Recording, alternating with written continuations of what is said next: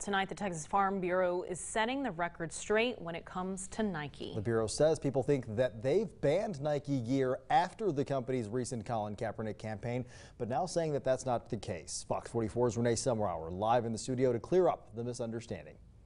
Yeah, Robert, Leslie, it's these shirts that you see right here with the little Nike swoosh on the side that has everyone talking.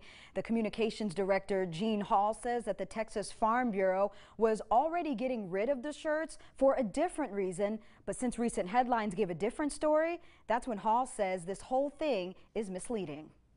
We're not taking a stand. We are not making a social statement. The Texas Farm Bureau wants to set the record straight. In the effort to stand for what he believed in, they did not ban Nike gear. They are not banned from wearing Nike products, which has been widely reported. That is not true.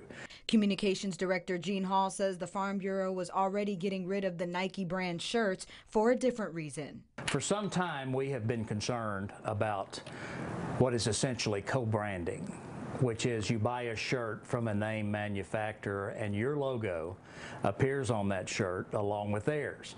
And that in effect makes you a prisoner of whatever marketing decision they make. And it only applied to employees out in the field and not every employee. We were getting complaints about these shirts in the field. We understand that some people are upset about the flag and the anthem and all of that, but we also recognize that protest is a uniquely American right.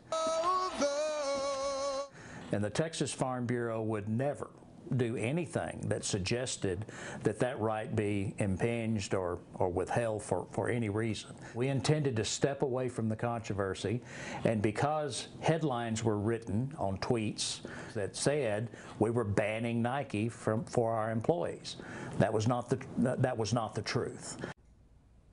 Now, there were only 22 shirts out in the field that they were planning on getting rid of before all of this happened.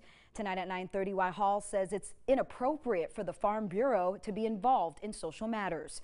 In the studio, Renee Summerhour, Fox 44 News.